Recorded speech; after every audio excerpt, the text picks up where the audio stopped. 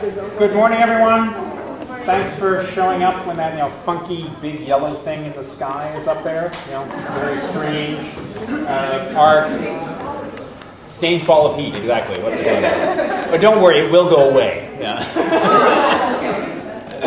So, guest lecture today, George Kaysen, graduate student in my lab here at Portland State, just finished his qualifying exam, passed it, and one of the things that he had to do was talk about CRISPRs. And so I said, hey, he knows more about CRISPRs than I do. And you wanted, remember you did vote, for us to talk about CRISPRs. So that's what we'll have George do. No clicker questions, so you can put all your clicker things away. Don't everybody leave at once. But I will have some extra clicker questions on Monday. And Monday, don't forget, we will have sprung forward. Don't forget to change your clocks. Because getting here an hour late, you will definitely miss the clicker questions. So we're also trying to record this as well. We'll post it on YouTube. Sorry about the lecture notes. It's a D2L issue. It doesn't like names that have spaces in them. So I literally just uploaded both a PDF and also exactly the same PowerPoint, but now without spaces. And it seems to have uploaded properly. Thanks to D2L for that. Any quick questions before I go and hide in the audience?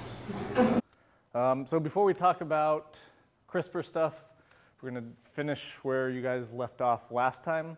I'm going to try not to confuse you with what I know or my understanding about what you know and what Dr. Stedman's told you over the last couple lectures. So if you have questions on this part, it might be best to direct them to the audience member, Dr. Stedman. So last time you guys talked about post-transcriptional control, post-transcriptional regulation of mRNA.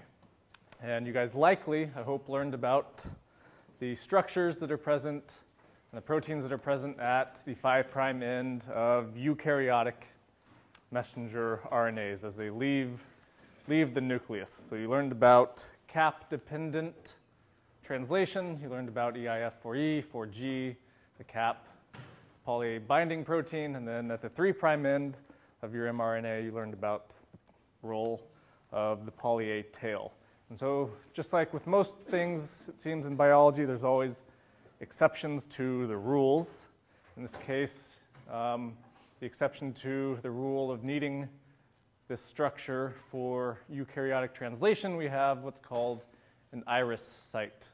And that iris site is at the 5' end of an mRNA. The iris stands for internal ribosome entry site. It's a structure, a secondary structure in an RNA molecule. And you'll see the difference between the left, laser pointer doesn't want to work. So you see the difference between the left-hand diagram and the right hand. You'll notice that the cap is now missing on the right-hand picture, but you still have some of the factors that were associated with the cap on the left-hand side. And so you can still initiate translation without the cap being present if you have the presence of this secondary structure called an iris. And one of the organisms that commonly uses an iris, an internal ribosome entry site, are viruses. And so viruses will infect a cell. I don't know if this will show up. Viruses will infect a cell and they'll express They'll express proteases that lead to the degradation of EIF4G and E, which will effectively shut down cellular mRNA translation, which will bias translation towards mRNAs that have iris sites. And iris sites are relatively common in viruses like poliovirus, picorna, picoRNA viruses that you guys will learn about next quarter if you take virology. So there are different ways to initiate translation in eukaryotic cells. Another mechanism by which cells regulate what proteins actually end up getting made from mRNAs is by the actual stability of mRNAs. How long are mRNAs allowed to exist in the cell? Bacteria, mRNAs are made in the cytosol and the cytoplasm. Bacteria don't have nuclei, so they're pretty unstable because bacteria can rapidly synthesize new mRNAs to deal with rapidly changing conditions, and because they can couple transcription and translation, rapidly degraded from 3' to 5' by exonuclease activity.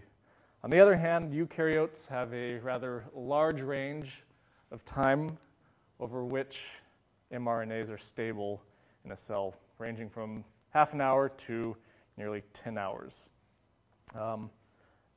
mRNAs in eukaryotic cells are traditionally degraded by a couple different methods. So if we have our common eukaryotic mRNA, 5' cap, 3' untranslated region, and you have your poly A tail there. The first thing that happens in mRNA degradation is that this poly A tail gets chewed back. So here we start with 200 A residues. The poly A tail gets chewed back to this critical poly A tail length that's around 30 A residues. At that point, you have 5' end gets decapped, followed by 5' to 3' degradation. And once you've removed this poly A tail, you can also get 3' to 5' degradation. This process, moving from your long poly A tail to a shorter poly A tail, is relatively slow compared to what happens next. In contrast to that, you can also have instances where you have endonucleolytic cleavage. So again, your common eukaryotic mRNA would get cleaved traditionally in the 3' UTR, and then you can follow those same pathways from above. You can have decapping followed by 5' to 3' degradation, and then also 3' to 5'. What this endonucleolytic cleavage does is it basically supplies two new sites for degradation to happen, right? You get a new 5' end and a new 3' end. So how does this poly A tail chewback or degradation happen?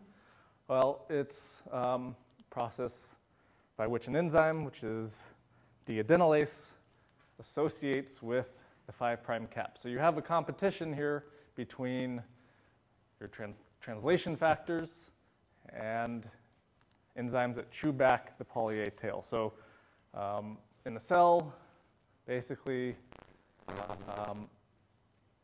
again, you have the competition between the poly A shortening enzyme and translation machinery.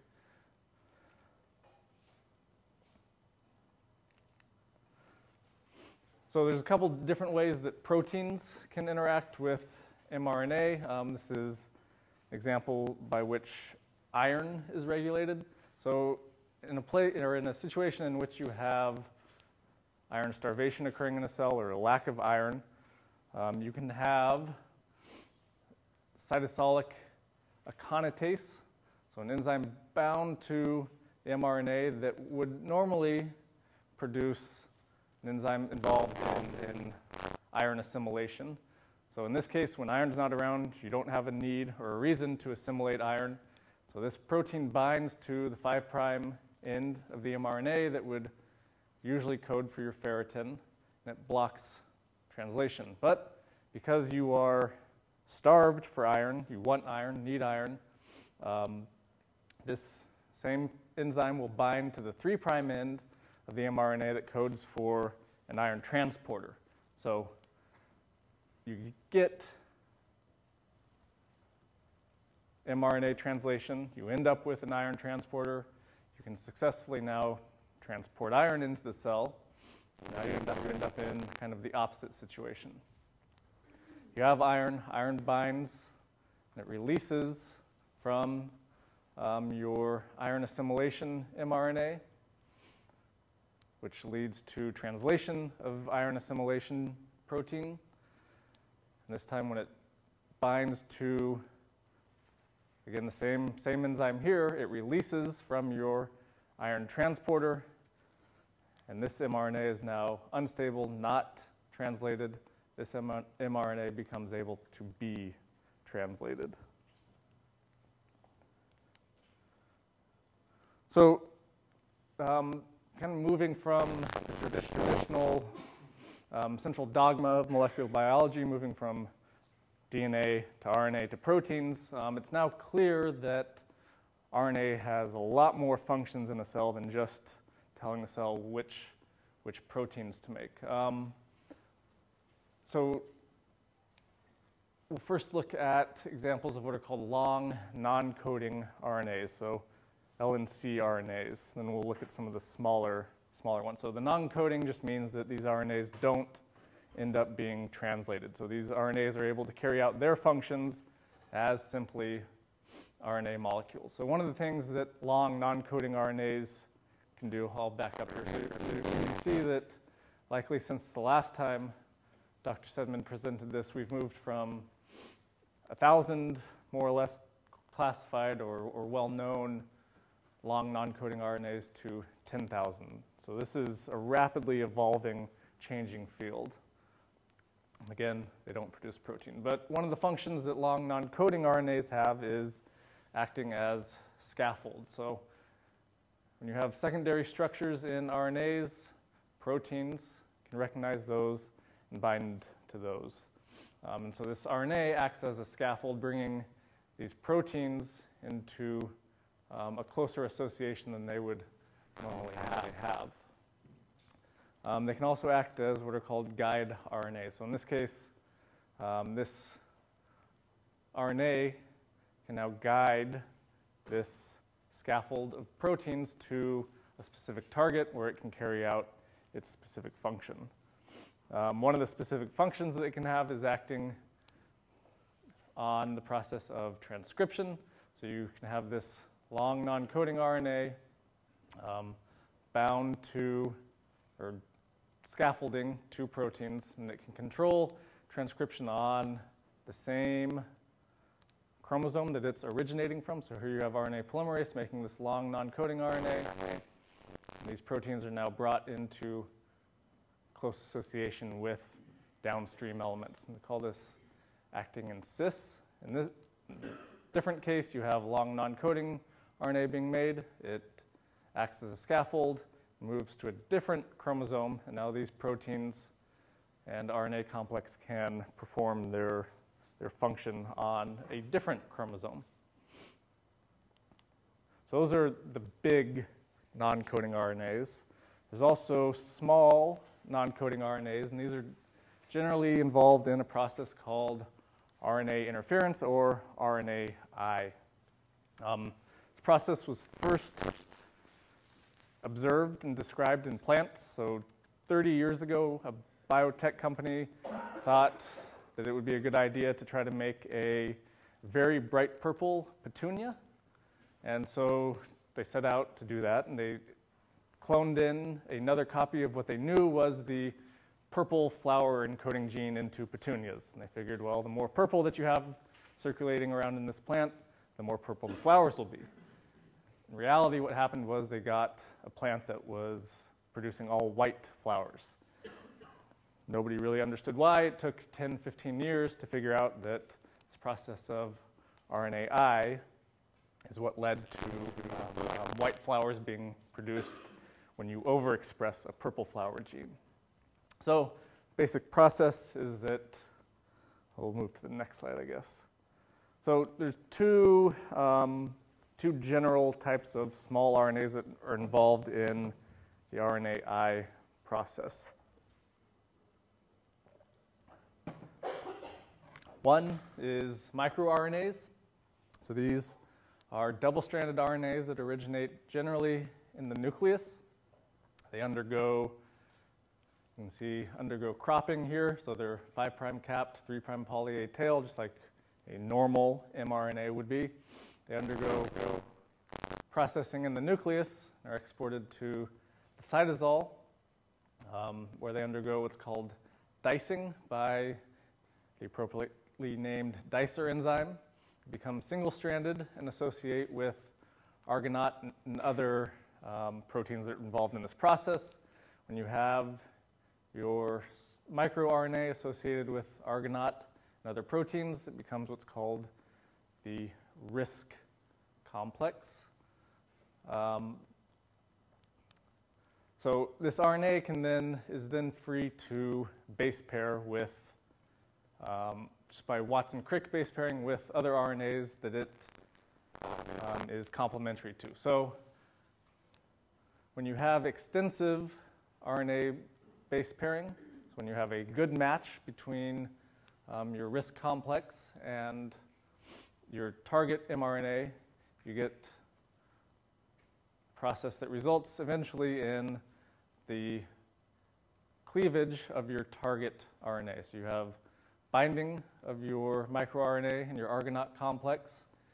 You have an ATP-dependent reaction in which the RISC complex gets released, free to go bind to another target mRNA molecule. Your target mRNA is cleaved, and then you get the rapid mRNA degradation that we talked about a few slides ago. If you have a less extensive match, so you can see all the matches, the base pairing happening here versus less extensive base pairing happening here, this mRNA won't be degraded. Rather, you just simply get reduced translation, and it's sent to kind of areas in the cell where mRNAs go to die, P-bodies, stress granules. I completely forgot to mention that RISC is RNA-induced silencing complex. I should have mentioned that. So the other small RNAs involved in RNA interference are small interfering RNAs. Generally, these they can come from both the nucleus or from an invading nucleic acid. So an invading nucleic acid would be something like a virus, in some cases a plasmid. So you start with double-stranded RNA, which is generally seen as bad by the cell. You get, just like before, you get dicer action, which results in smaller double-stranded RNAs. You can have Argonaut and other RISC proteins, again, associate, and then you can get basically what we saw previously on the last slide. If you have Argonaut and different proteins, so distinct from RISC proteins, if you have RITS proteins, RNA-induced transcriptional silencing proteins, instead of mRNA degradation, what you get is binding of your or the original silencing RNA, small interfering RNA, to this nascent growing RNA, so growing from RNA polymerase. And what this does is it directs chromatin modifying enzymes to downstream regions here, which modifies the ability of RNA polymerase to keep reading through and making your transcript. So there's two methods by which RNAi works. One sec. One at the level of mRNA and one at the level of DNA. Yeah.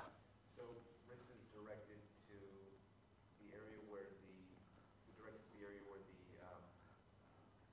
siRNAs were cleaved from? Right. So this is, again, base pairing, complementary base pairing. And this is a growing RNA chain that's actively being transcribed. So this would be complementary to your original siRNA. And then the DNA is being methylated to prevent further transcription. Right. So this complex then recruits enzymes that are involved in histone methylation, DNA methylation, and transcriptional repression. So you end up with the situation where this RNA polymerase isn't able to successfully move downstream.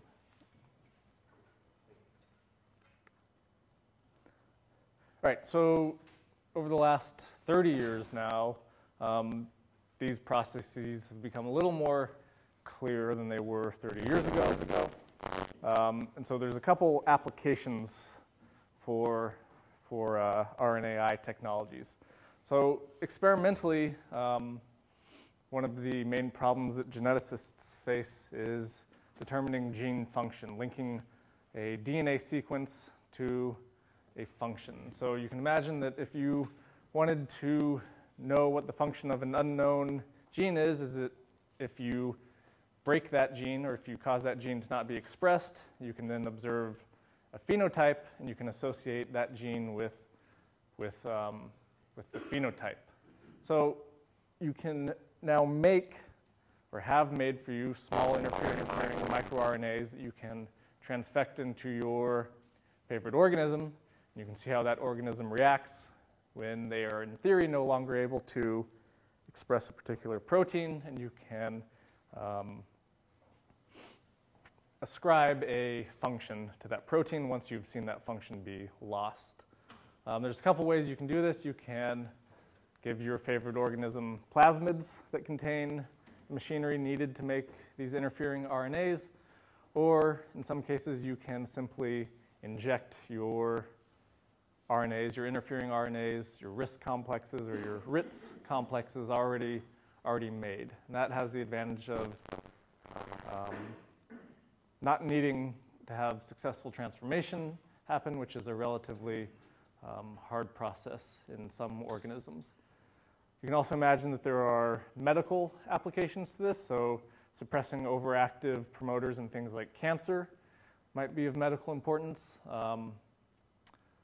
Again, one of the issues that you run into is how do you successfully and repeatedly get this knockdown of either gene expression or mRNA levels. So one of the things that people use are integration deficient lentiviral vectors. So they're viruses that will infect cells, not cause their genomes to be integrated into cells, which in theory should reduce what we call off-target effects. So you are hopefully not inducing mutations to a genome. You're only going to be affecting the mRNAs or DNA that you tell the cell we don't need these mRNAs. Okay, so that's regulation of mRNA. Does anybody have questions for me, Dr. Stedman? Yeah. Could you say what kind of virus that is again, integration deficient? So it's generally lentiviruses, L-E-N-T-I.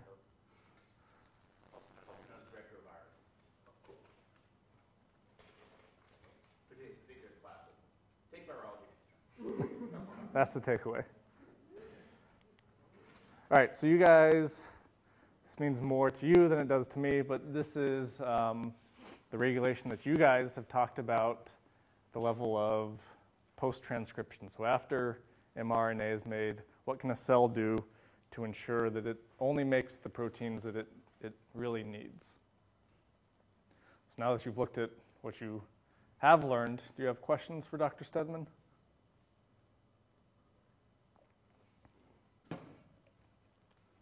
All right, so what we'll talk about next is a little different, but it's relatable to mRNA stability in that we're going to talk about something that just determines which nucleic acids essentially are allowed to exist within a cell. And so what we're going to talk about is known as CRISPR, which is short for clustered regularly interspaced palindromic repeats. So it's kind of a mouthful. What these are, or what this is it's a prokaryotic adaptive immune system. And it's able to complement an innate defense system or defense systems that prokaryotes have. And this is generally targeted towards, or thought to be targeted towards viruses. So just briefly, viruses aren't technically alive. You can argue back and forth about that, but viruses need a host cell to replicate. So up top here we have a virus, which is a protein coat that shields some sort of nucleic acid from a harsh environment. When this virus is able to find an appropriate host, injects its nucleic acid into the host, and then in a perfect viral infection, the virus is able to make the proteins that it needs, it's able to replicate its genome and move on to the next host. So that's a little bit simplified, but that's what the virus would like to do. And it needs, again, it needs all the machinery that the host provides in order to carry out this process, the processes of genome replication and protein synthesis. But it's not that easy, right? Because cells have ways to fight back. We have our immune system, and up until, I guess, about 10 years ago now, it wasn't really clear that prokaryotes had this adaptive immune system. So this adaptive immune system is found both in archaea and in bacteria. So 30 years ago, when genomes were first starting to be sequenced, it was found in E. coli. Function of these clustered regularly interspaced repeats wasn't clear until, again, 10 years ago when their function was elucidated in Streptococcus thermophilus, which is a important bacteria to the food industry. And so they had some problems with phage infections. And so there was a reason to figure out how can we save our bacteria from dying when they're supposed to be fermenting milk, making cheese, those kinds of things. Okay, so we're going to go through kind of the three general steps that are well known now in the CRISPR system. So we'll talk about how does the cell adapt to a virus, and then the two steps involved in interfering with that virus being able to replicate once that cell becomes reinfected. So if you take virology next quarter, you'll probably see this exact slide, but I put this in just to kind of answer the question of why would cells, specifically prokaryotes, need a way to defend themselves from viral infection? Part of the answer is that there's a whole lot more viruses out there than there are prokaryotic cells. So this is seawater, and it's been stained so that what you see fluorescing is DNA. And so these large dots are diatoms. The medium-sized dots are cells. And then all the tiny dots that you see in the background are all viruses. So there's estimated to be 10 to the 31st viruses on the planet. And so you can think about how many decimal points 31 is, but it's a lot. And so if you didn't have a way to protect yourself from viral infection, there probably wouldn't be nearly as many prokaryotic cells in the oceans, which we can get into nutrient turnover and things like that. But it's important to be able to, the takeaway is that it's important to be able to protect yourself from a viral infection.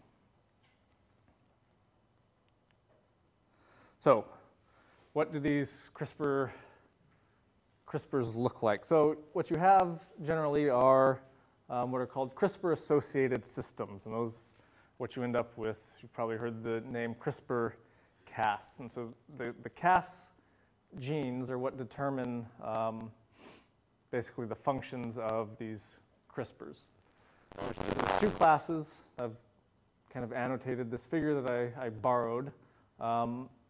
And the difference between the two classes is, and this will become a little more clear later, is that in class 1, you have only, I have that backwards up there, I think. In class 1, you have more than one type or more than one protein involved in the interference step. And that interference step will become clear later. In type 2, you have one protein that's involved in interference step. So we'll either edit this or just remember that this is backwards up here. So you have two classes that are then broken down into types, type 1, 2, 3, up through type 6.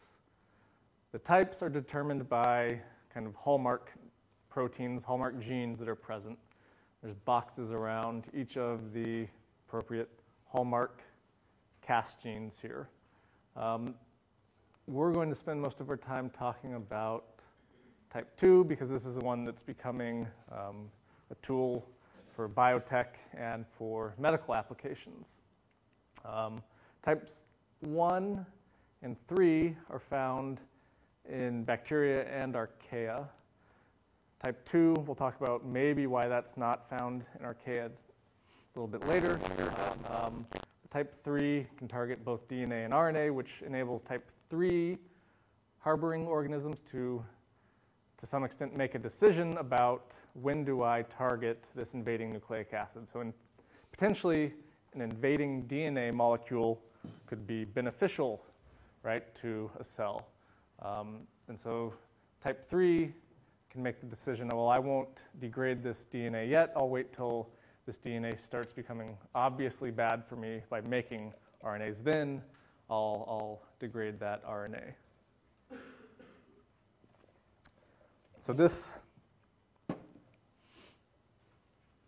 Cas genes can be found either what we call in trans or in cis to the CRISPR array, and we'll find out what a CRISPR array is next. But in trans would mean that they are found far away, and cis means the opposite. Okay, so now we'll go through the steps here that are involved in a prokaryotic cell recognizing that it's being infected by a virus and what it does to, or one of the ways that it tries to deal with that. And so again, we're going to focus on type 2 because that's the system that's being used a lot now. So first step is to recognize that you're being invaded by a nucleic acid. So in type 2, if we back up a couple slides, you'll see that the type 2 systems are characterized by the presence of the Cas9 protein. So when a foreign DNA molecule enters the cell, this Cas9 protein is going to recognize what's called a protospacer adjacent motif in this DNA. The protospacer adjacent motif is a sequence of DNA in the invading nucleic acid. What this sequence is, what the PAM sequence is differs from organism to organism. The most common one that I can think of off the top of my head is that the Cas9 recognizes protospacers, or the PAM sequence of any nucleotide, so N followed by 2 G residues. So NGG, when Cas9 recognizes and binds to the sequence, it then recruits another protein complex, which is the Cas1-2 complex. So you have 2 dimers of Cas1 kind of on the outside here that are linked by a bridge dimer of Cas2. So Cas1, Cas2 are believed to mediate the excision of this portion of DNA based on Cas9 recruitment of Cas1, Cas2. So now Cas1 and Cas2 have excised what's referred to as, at this point, a protospacer. And then Cas1 and Cas2 mediate the incorporation of the protospacer into the CRISPR locus. So what is a CRISPR locus? Well, you have, reading from 5' to 3', you have a leader sequence. So if we're thinking about this previous slide, your Cas genes, in theory, could be up here, separated by a leader sequence. And you have a palindromic repeat. So a palindromic repeat just means from 5' to 3', and then back from 3' to 5'. On the opposite strand, you have the same sequence. So GATC would be a palindromic DNA sequence. So if you write out GATC and then fill in the complementary bases on the other strand, you'll see that 5' to 3' in both directions is the same. So you have repeats that are separated by spacers. These spacers are viral DNA sequences in most cases. So you have Cas1 and Cas2 with its protospacer, proto because it's not technically a spacer yet, so proto means before. So before it becomes a spacer, it's a protospacer. Cas1 and Cas2 then act as an integrase, so they perform nucleophilic attack on this repeat sequence in a sequence-dependent manner. You can see on both ends, so on the spacer side and the leader side. So you end up with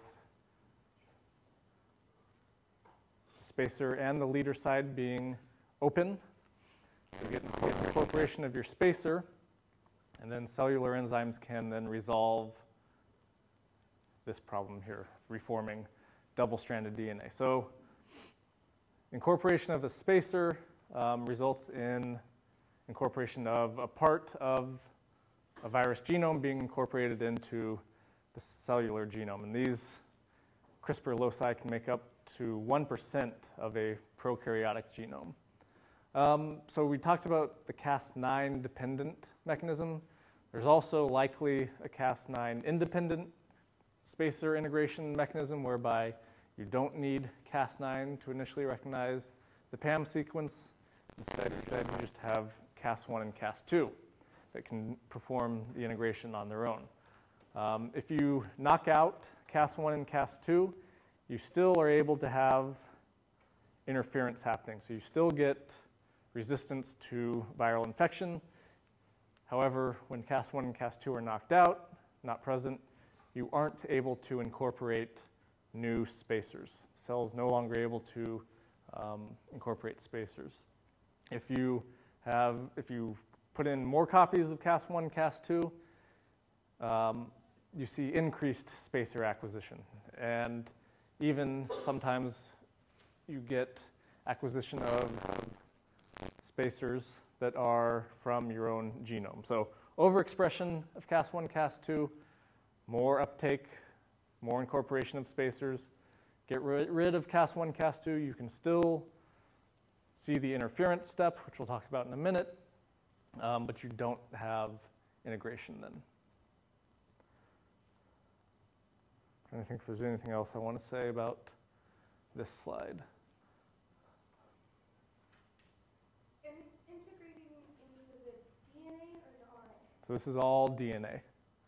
So leader DNA, repeat DNA, all DNA here.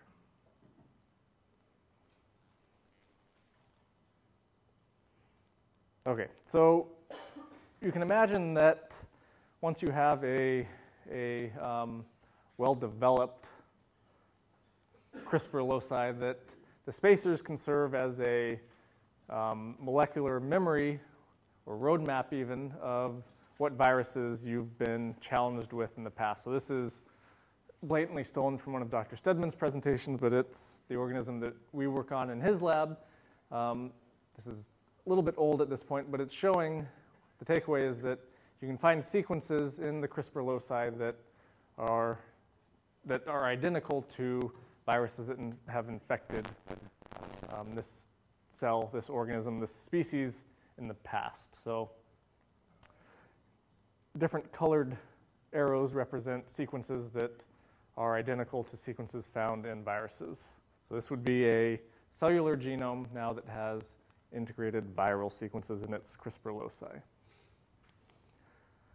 Okay, so we've talked about adaptation. The adaptation step involves this virus injecting its nucleic acid.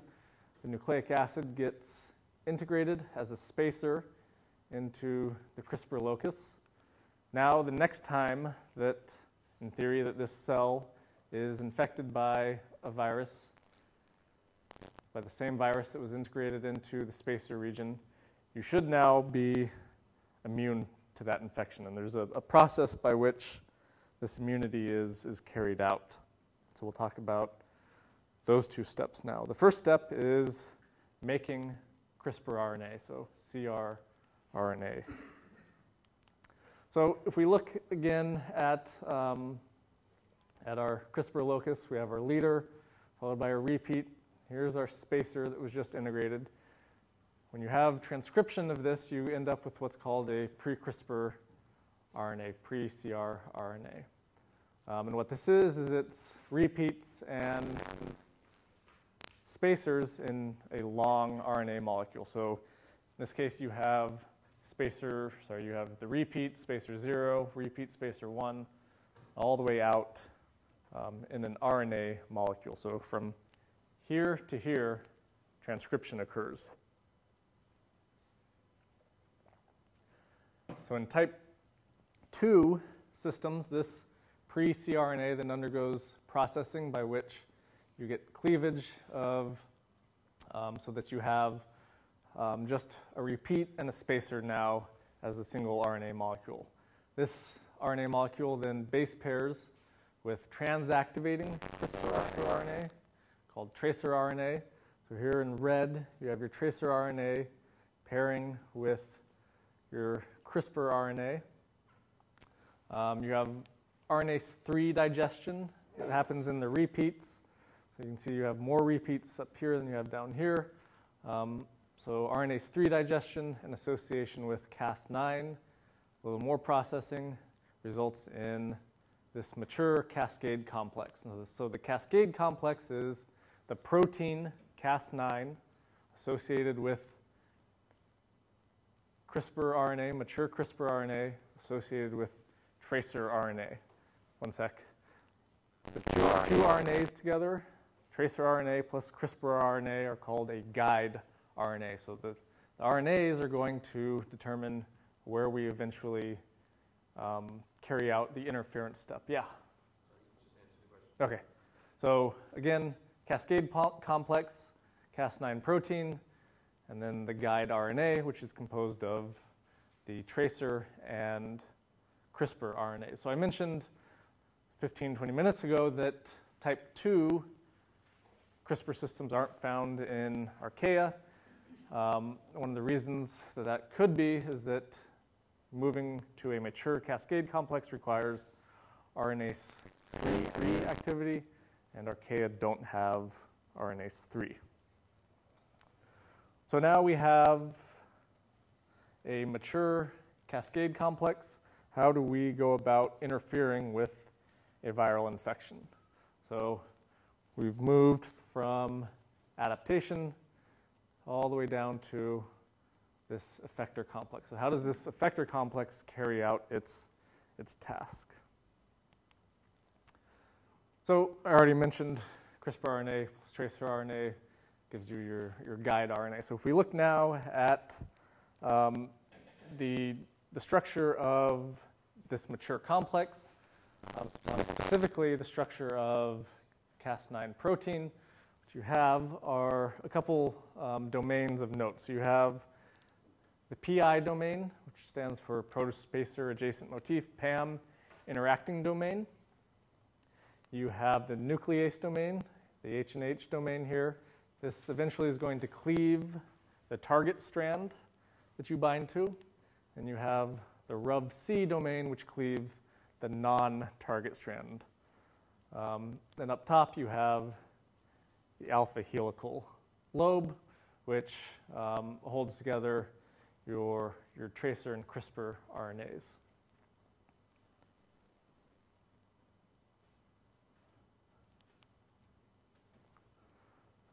Do I have the same slide in there twice? Yeah.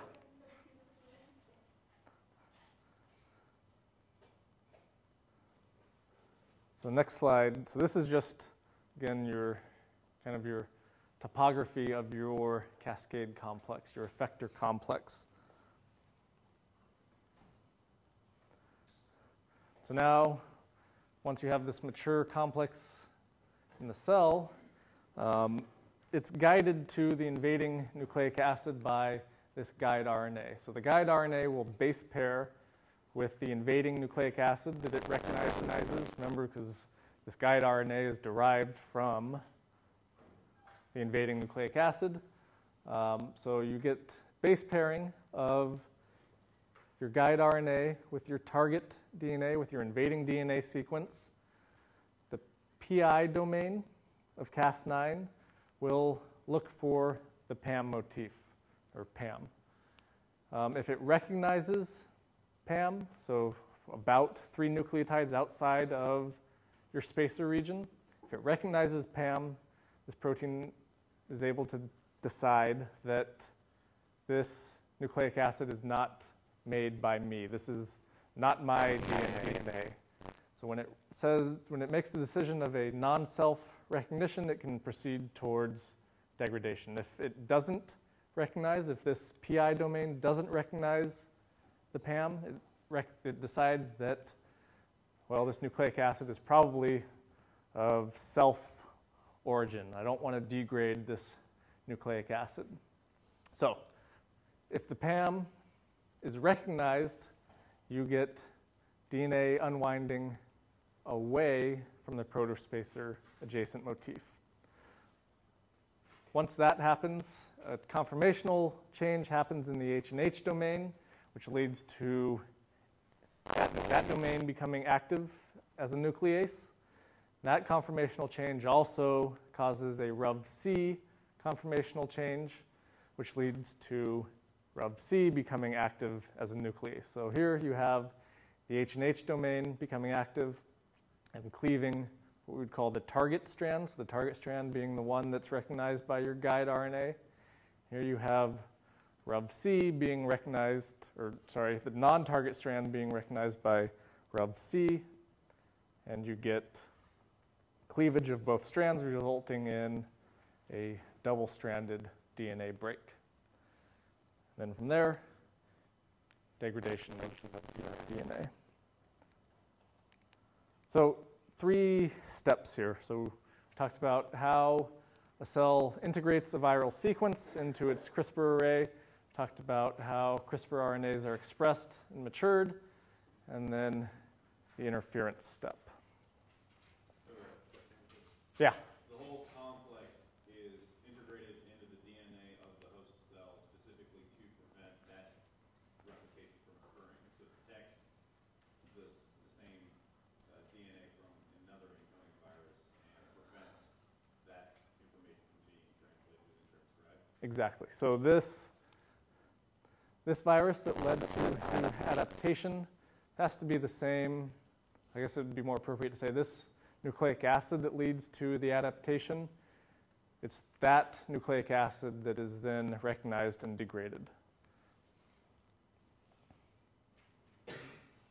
So like we talked about earlier, it's not always quite that simple. Of course, viruses aren't just going to let this happen without engaging in what's generally called an evolutionary arms race, right, to outmaneuver the cells. So one of the ways that viruses have done this is by making their own CRISPR-Cas systems.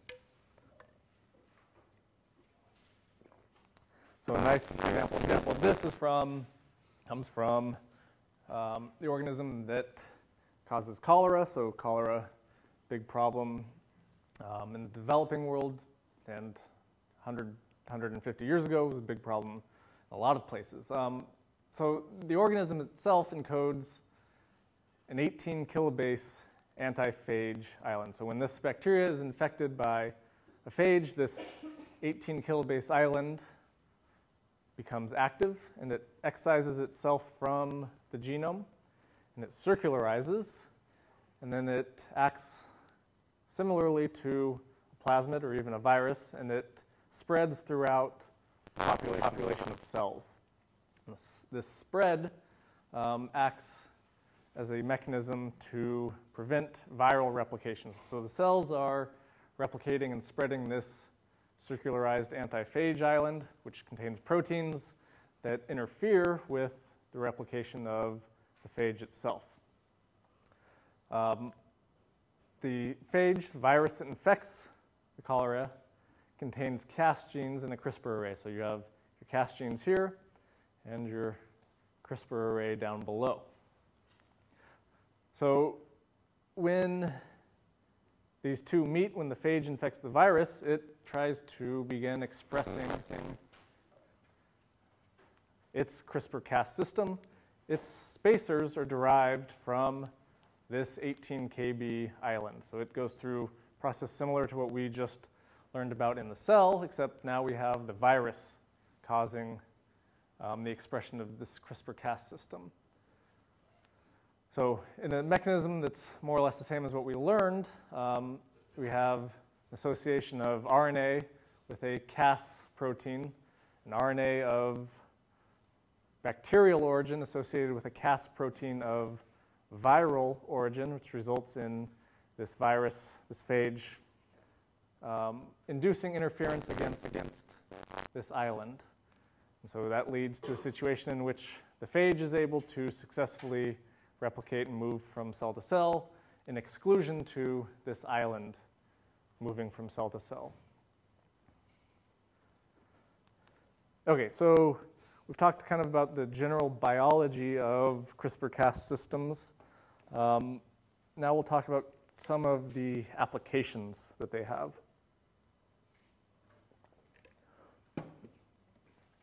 So the main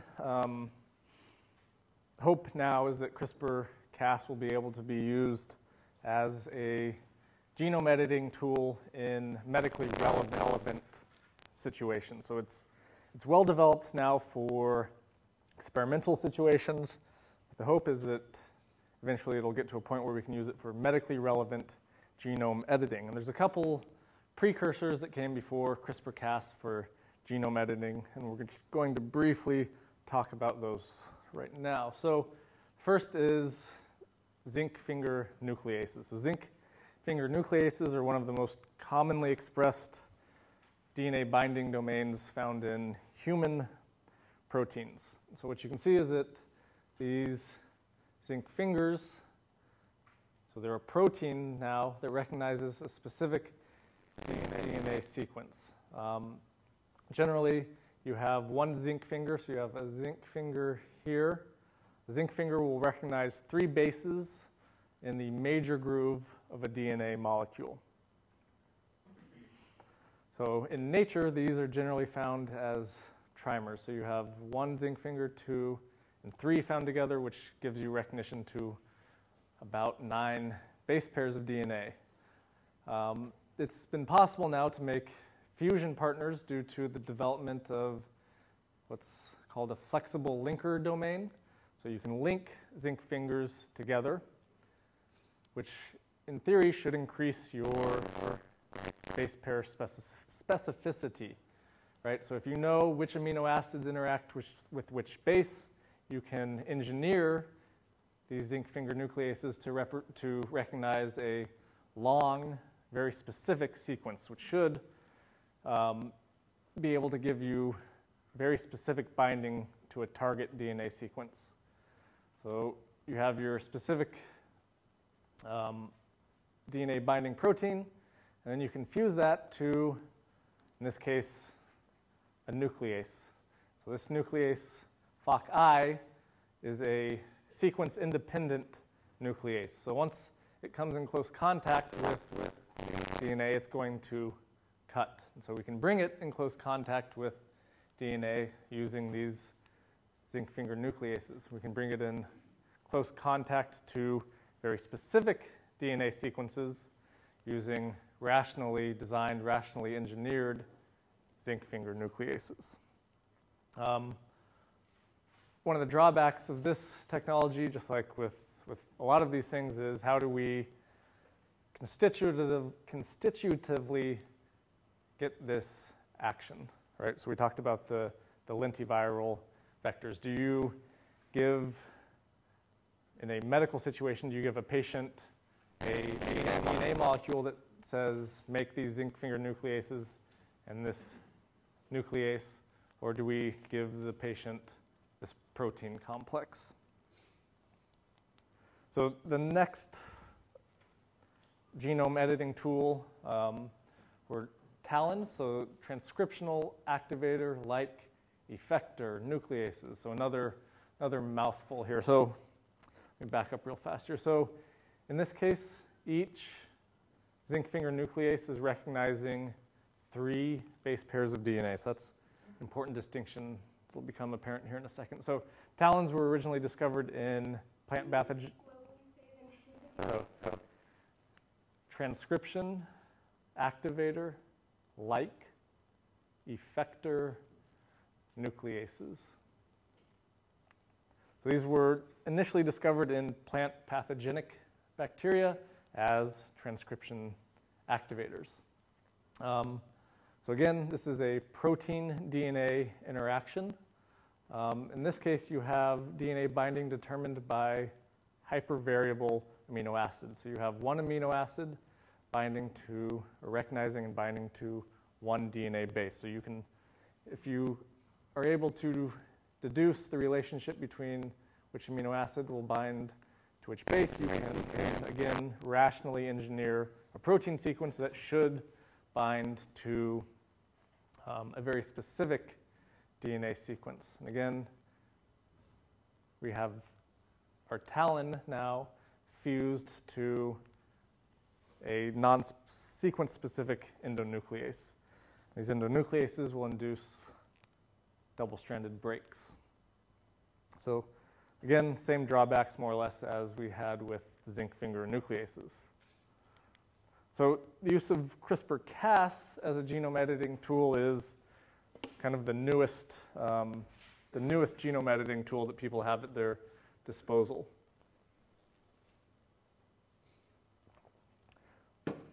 So like I mentioned, there's well-developed experimental tools now, and the hope is that eventually this will become a medically relevant genome editing tool. So just briefly, how do you design a CRISPR-Cas experiment, or how would you go about editing a genome using CRISPR-Cas? Well, one of the ways that you could do this is with a 2-plasmid-based approach. So on one plasmid here, we have your guide RNA scaffold, so your tools or your sequence that's necessary to make your CRISPR and tracer RNA in one. So in industry, they call that a single guide RNA. And upstream of that, you would clone in your target sequence. So what gene are you interested in your CRISPR binding to? What do you want to disrupt? Where do you want to induce a double-stranded break? Down below on the same plasmid, you have the Cas9 gene. That's driven by a very strong promoter. So you have everything on this plasmid that you would need to make that cascade complex that in theory should bind to a specific sequence on a DNA RNA interaction basis as opposed to a protein DNA interaction basis like we saw earlier. Then on a second plasmid, on the right here, you can include what we would call a selectable marker. So you have your selectable marker of GFP, which we can observe in cells. And on the left-hand side, you have a sequence of DNA that's homologous to the sequence, to a sequence in your sequence of interest on the chromosome. On the right hand, we have the right-hand homology arm, right homology arm, left homology arm. So in theory, once Cas9 is guided to a specific DNA sequence and induces its double-stranded break, there's two ways by which that double-stranded break can be repaired. One is by non-homologous end joining. So when you have a double-stranded break, those ends can be resolved back into double-stranded DNA, and that's going to result in mutations such as insertions and deletions, right? So non-homologous end joining gives you what are called indel mutants. If, however, you've also supplied this cell with your with a homologous recombination partner, you can drive this repair process of the double-stranded break in the direction of homology-directed repair. So again, your Cas9 single guide RNA is responsible for inducing a double-stranded break. Now, because you have homology between your left homology arm and a section of your chromosome and your right homology arm, between a section of your chromosome, via homology-directed repair, you can force or choose what you want integrated into your genome at the expense of your target sequence. So moving from here to here, we've disrupted whatever gene that we're cutting in here, and we've introduced GFP. And it gives us a way to look for cells that have been successful in undergoing this process. Yeah? Sorry, I kind of missed the importance of the Puro downstream from GFP. So it's just another part of your selectable marker. Okay. So it helps you choose cells that have successfully undergone this process versus ones that haven't. This isn't a 100, once you introduce these two plasmids into any given cell, there's a chance that this process will be successful, there's a chance that it won't. Being able to screen for cells that are now making GFP is an easy way to pick cells that have had this gene disrupted. Okay, and here that other sequence is just there as another marker Right. on the other side? Yeah. And that was, your answer was just in reference to what? What was So the stretch of DNA that you incorporate into your chromosome, in this case, is going to aid you in picking cells that have successfully undergone this process. So real quickly here, we know that Cas9 introduces or induces double-strand breaks. There's also now Cas9 variants that are deactivated. So Cas9 has two functions. It binds to double-stranded DNA and then induces double-stranded breaks. The deactivated Cas9 is able to bind DNA, but it doesn't induce these double-stranded breaks. So if you fuse a protein of interest to a deactivated Cas9 variant, something like a transcriptional regulator, a transcriptional repressor, transcriptional activator, you can, without inducing a mutation, you can upregulate or downregulate transcription of specific genes. Potential medical uses, since we're out of time, fairly obvious, right? Editing the genome could be of medical importance. Drawbacks, this relationship between your guide RNA and your sequence is still partially at least dependent on the protospacer adjacent motif recognition by Cas9. And you'll remember that there's a relatively narrow set of sequences that are recognized by Cas9. Okay, so quick review. We talked about mRNA stability, regulation after transcription. Talked about the roles of different RNAs. Talked about the long non-coding RNAs, the small RNAs. Talked about general CRISPR biology, mostly type 2 CRISPR biology, and then some genome editing techniques. So that's all I have for you guys. So if you have questions, I'll stick around for however long you want. Do my best to answer your questions.